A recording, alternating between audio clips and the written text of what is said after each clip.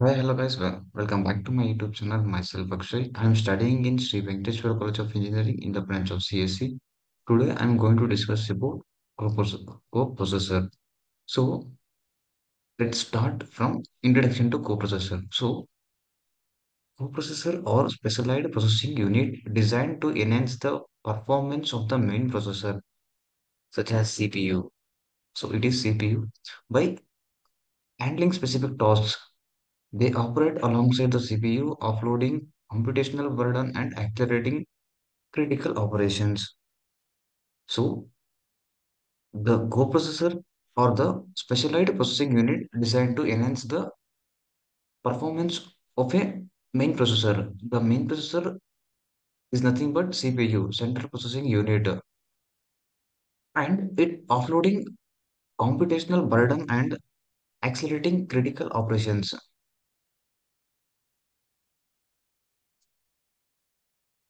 So, what is coprocessor? I think many of you know what is coprocessor. The coprocessor is a specialized hardware component that works in conjunction with the CPU to improve the overall performance of a system. It's designed to handle specific tasks that are computationally intensive or required specialized processing capabilities.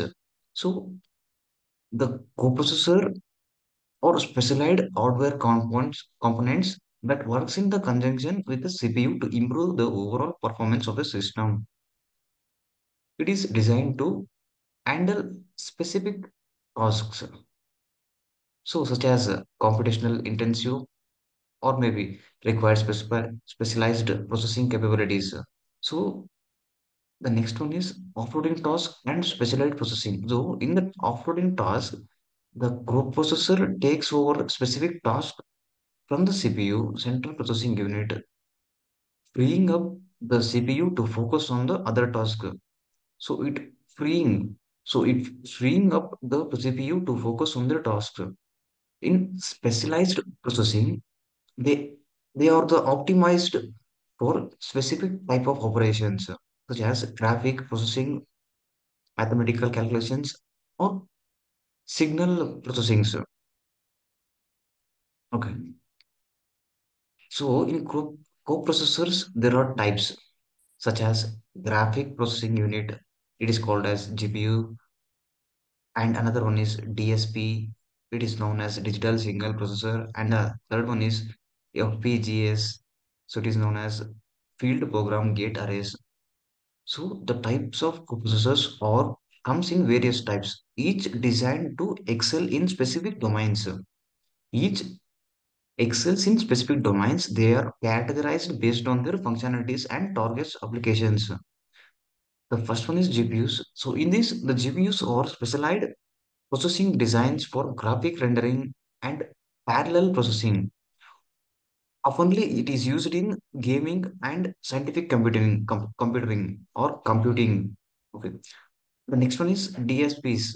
So in DSPs are optimized for signal processing task, commonly used in audio and video processing and communications and medical devices. And the third one is FPGAs.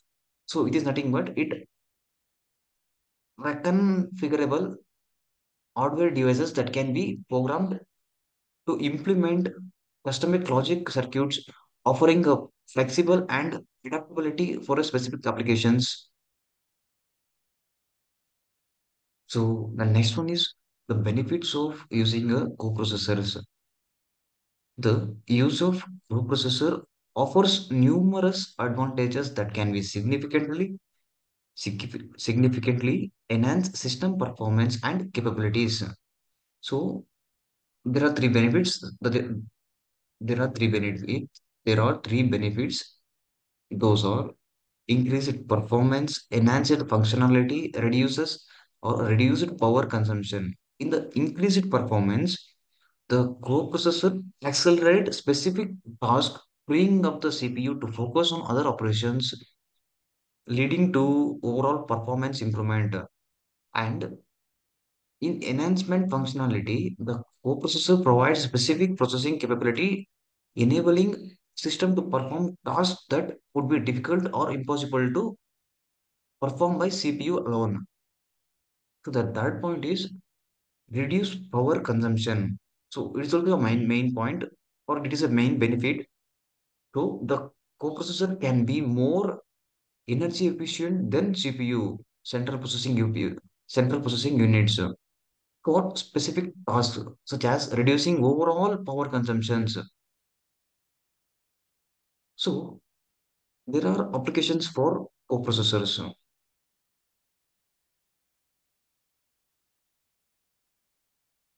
There are applications for coprocessors. Coprocessors are widely used across diverse industries and applications, contributing to advancement in technology and innovation. So the coprocessor is used in gaming, and the coprocessor is used in artificial intelligence. It's also known as AI. So the coprocessor is used in scientific computing, and the coprocessor is used in image and video processing. So we know that gaming overall, so majority of those will play the games and all. So in that we need the graphics and all. The graphics should be in high quality. So the GPU are essential for delivering the high quality graphics and immersive gaming experience. So if you want a good gaming experience means the coprocessor will deliver the high quality graphics for playing the games in artificial intelligence. So in AI, the coprocessor accelerate AI algorithm, enabling fast processing and more efficient machine learning. In and the third one is scientific computing. The coprocessor are used in high performance computing for complex simulations and data analysis, and the image and video processing. So image and video processing, all we know. So in the phone, in the basic phone also, we can do we can capture an image or we can capture a video. So for processing the image and video, so in the DSPs and GPUs are used in the image and video editing, and it is also used in compressing, or and it also used in real-time processing. So while capturing an image or a video, or capturing a video to process in the real time, the coprocessor is also used, or it may be used in such fields also, like camera, photographies, and all. So the challenges implementing in coprocessor. What are the challenges? So the first challenge is hardware compatibility, and the second challenge is software integration. Third challenge is performance optimization. In the first, okay, we can discuss the challenges in implementing coprocessor.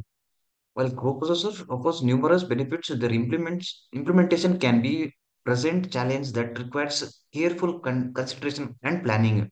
So, while implementing the coprocessor, we should be careful and we should be pre-plan what we want to do and what we're going to do. All we should know. So, in the hardware compatibility, we need to ensure seamless integration with the main system and the other components. And in the software integration, we need to develop a software that efficiently utilize the coprocessor compatibility and the optimization performance. And the third one is performance optimization, fine tuning the system to achieve optimal performance by balancing workload, distributing between the CPU and the coprocessor. So we know what is CPU. CPU is nothing but central processing unit, and the coprocessor. It is a main point. We are discussing what still now discussed and what we are discussing further. So it is a coprocessor. So next one, selecting the right coprocessor. So how to select the right coprocessor? Does anyone know what is, or how can we select the right coprocessor? Okay, I'll explain. But choosing the right coprocessor for a specific application required a throughout evaluation of a factors such as performing requirements, and we need to see the capability with the systems, and we need to see the cost consideration.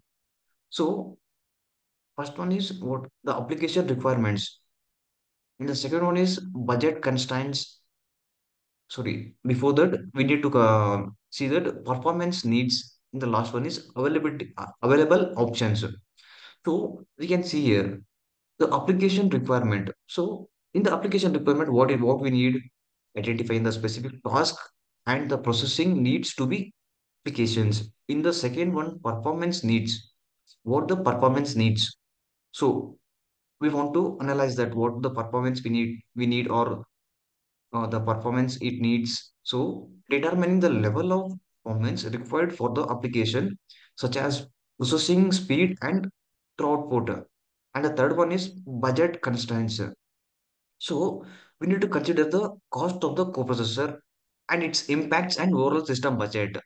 So first we need to know what is the budget and what the coprocessor will do.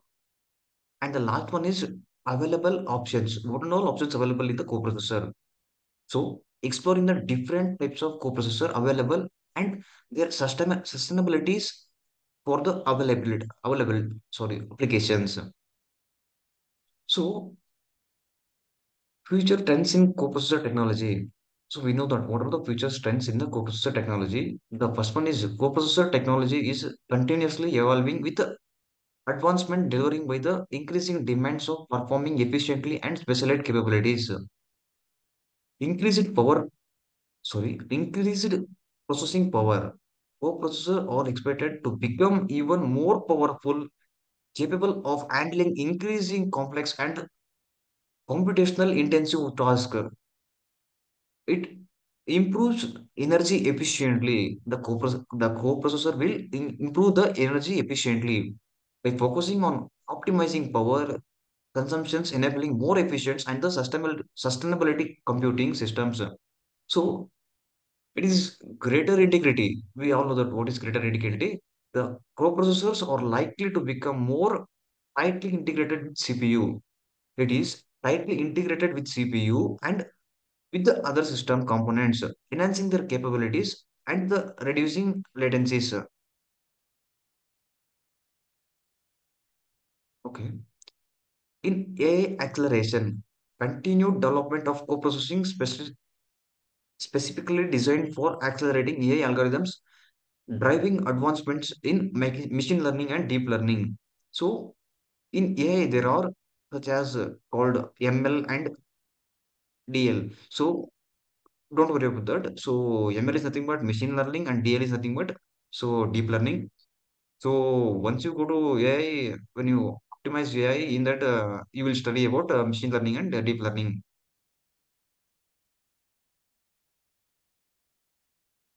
So hope everyone understand what I said and what you've seen in the PPT. So if anyone didn't get what I said, just go back to the PPTs and read that what are all those. If you want, I'll give a download link of the PPT in the description so you can check out there. So thank you for watching, guys. See you in the next video. Bye bye.